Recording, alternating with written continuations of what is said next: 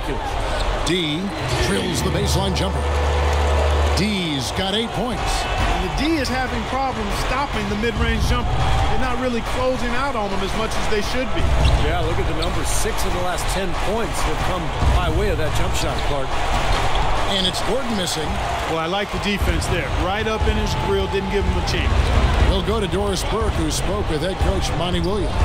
Yes, Kevin, and he said their preparation for this game was all about defense. Going up against one of the